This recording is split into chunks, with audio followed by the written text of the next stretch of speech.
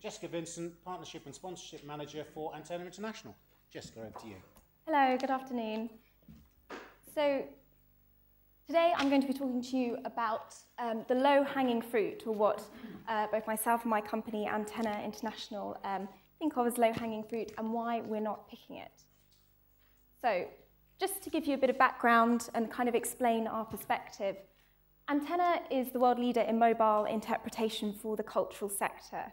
So we deliver audio guides, multimedia guides, smartphone applications, podcasts to a number of the world's most visited and most iconic cultural attractions. So we create audio and multimedia content on the platform of choice, and that's really important. So we try and, go into it later, spread our bets a bit in terms of working with user-owned devices and also devices that we build ourselves specifically for the cultural sector. And with this, we focus on the pre-visit, in-visit, and post-visit experience. So we try and create a kind of virtuous circle of visitor engagement with institutions, which hopefully will keep them coming back, keep them spending money, and keep them engaging with the messages of the institutions we work with. So we think that mobile is a real low-hanging fruit. And I think it's safe to say that actually mobile interpretation as a revenue stream is tried and tested. Antenna has been in the business for 30 years, and a lot of our key clients consider their audio guide or their multimedia guide that you can pick up at the site as a significant revenue source. So this is a brief snapshot of the museum mobile landscape as it is now. So on this side, there's a couple of devices that we've actually created specifically for the sector. Our favourite audio-only guide up here. We know you can drop that off a battlement of an English heritage castle and it will survive, which is very important when you get the French school trips coming in the summer. Here we've got our new multimedia device, which is Wi-Fi enabled. It has a touch screen. It also has a keypad to cater for the broadest possible audience. And then moving over to the other side, you see we've got smartphones. Apparently 10% of the world's population now owns a smartphone. So I think that in itself is a reason to be looking at this as a significant revenue-generating tool. And in the middle there, you've probably seen in the press about the new Nintendo 3DS appearing in the Louvre next month, I believe, to host their new multimedia tour. So that's an interesting signal that actually consumer devices are moving into the arts sector as a way to reach a wider audience and tap into that market. So, why do we think it's a low-hanging fruit? Well, as I said, 10% of the world population apparently has a smartphone. But also, in the cultural sector, I can tell you that every year, 62 million people pick up one of our devices at one of our sites across the world. That's a big number, and it's people that are actively engaging with content, wanting to learn more. We also have a number of apps on the App Store at the moment, and so we're trying to cater to these big numbers below 5.9 billion mobile subscribers worldwide. So it seems silly not to be exploiting these numbers and really looking at mobile as a genuine tool for creating new streams. So, and this is what we can do with them. So some of these things are more traditional than others. Obviously, audio tours, I'm sure you've taken the National Gallery Audio Tour, the British Museum Multimedia Tour, and they are genuine revenue-making opportunities. Social networking and sponsorship vehicles, perhaps more of a marketing tool, but actually, if you're marketing out to a new audience, hopefully they're going to come into your institution, buying tickets, buying merchandise, so it's all bringing in more money for your institution. Now, we're going to look at a couple of case studies now from Antenna's experience. They are specifically related to the museums and galleries sector, but hopefully you can see some affinities with other sectors as well. So the National Gallery, we've worked with them for over 10 years now, and we have a huge archive of audio content and multimedia content from their permanent collections, from their temporary exhibitions, from their podcast series. And so in 2009, we sat down with them and we said, right, smartphone apps are making headway, we think we should do something. So we came up with Love Art. It basically focuses on key masterpieces in the collection, and it integrates different pieces of content to give you a comprehensive guide to that specific artist or artwork.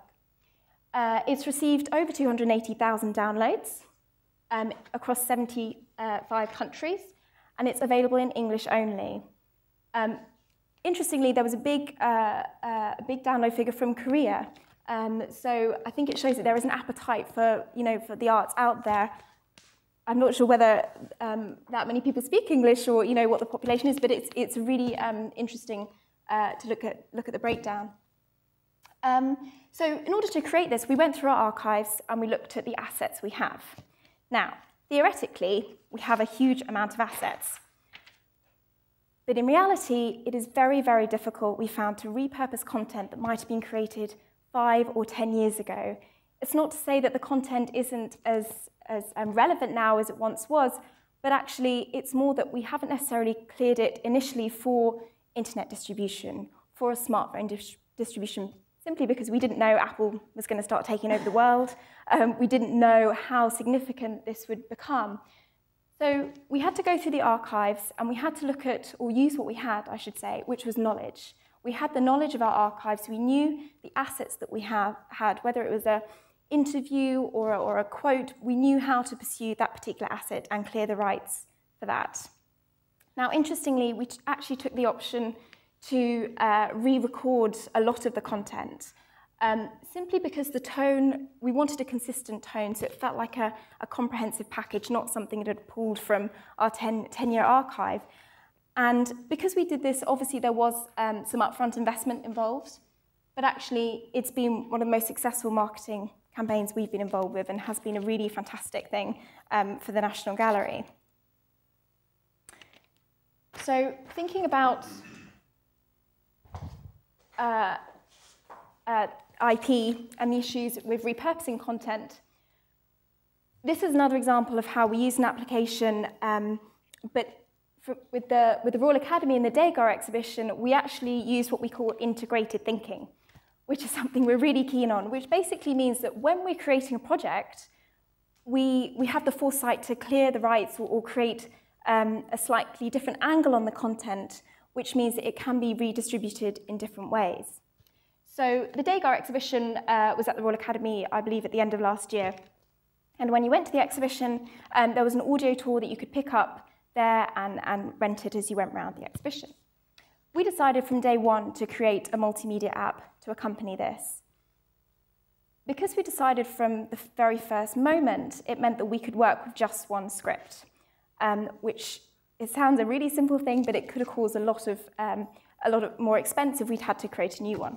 So this one script might have had alternative sentences, things like on the audio guide, it will say, look at the painting in front of you.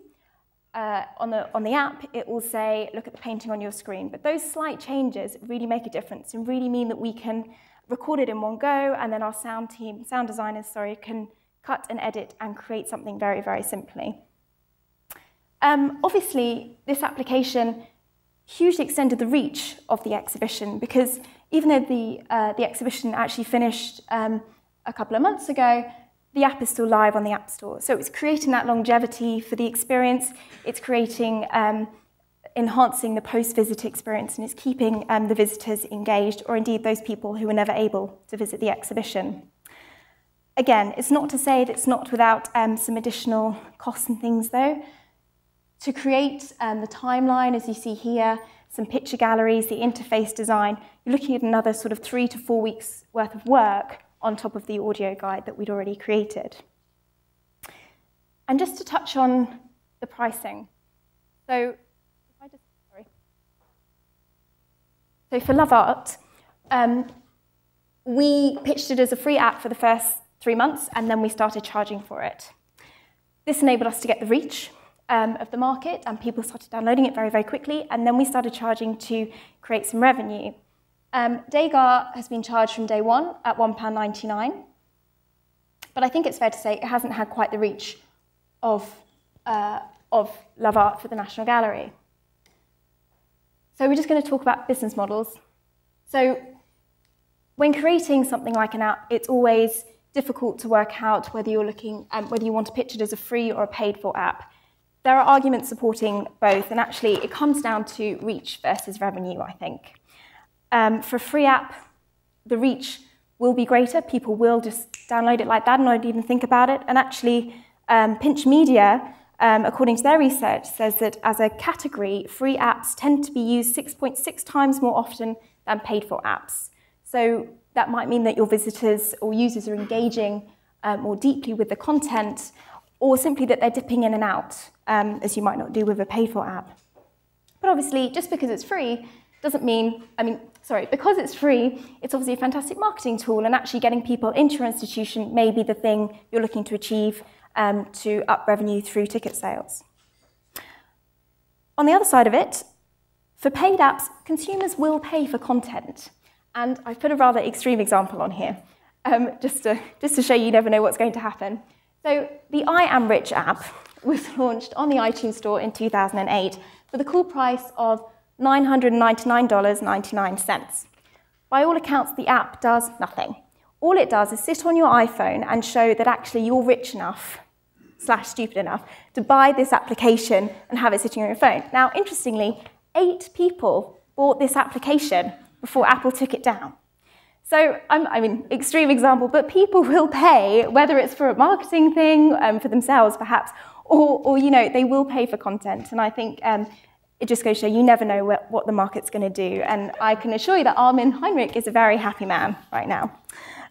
So one of the business models that we're seeing as a really interesting one that's emerging is the freemium. The idea that you give people a freebie and they will pay more. For more content if they like it. So, 72% of revenue comes from apps featuring in-app purchases. This is from Destimo about the Apple's App Store. Media companies are doing this really well. So people like The Guardian, they might give you the headline stories, and then you pay to get more content. I actually think this is a really nice fit with the arts sector. The idea that you can hook someone in with maybe a piece of content, maybe an image from a gallery, and then if they want to learn more, if they want to create more of an experience, they have to pay for that. I would also like to point out here that in the Android market as well, they launched the in-app purchases in spring 2011, and by September 2011, 68% of the revenue from their top 25 grossing apps was coming from in-app purchases. So it is genuinely making money for these for people.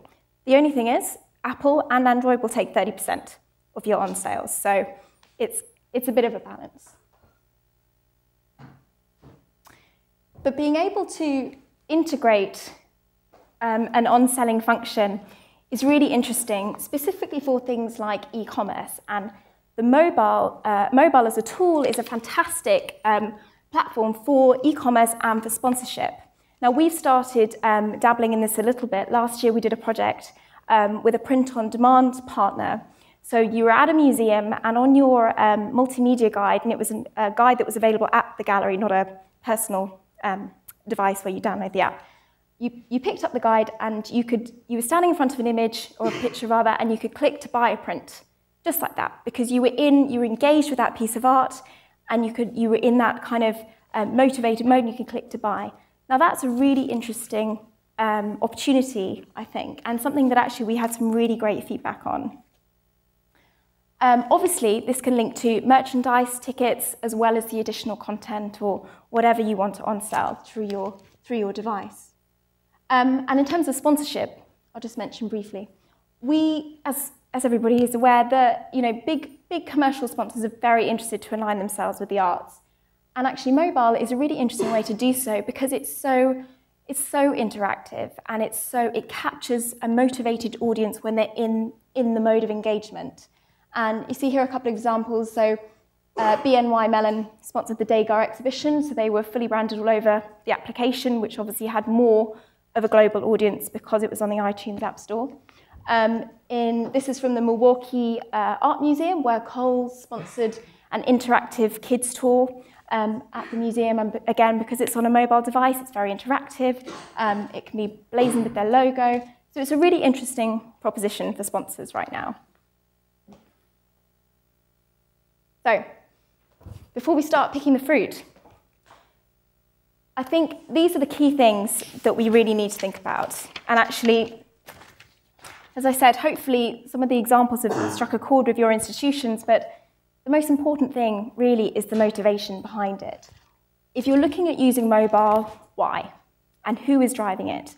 If it's your marketing team or your educational team, then maybe a free content is perfect because actually you're just trying to get your audience engaged or you're trying to get them in the door.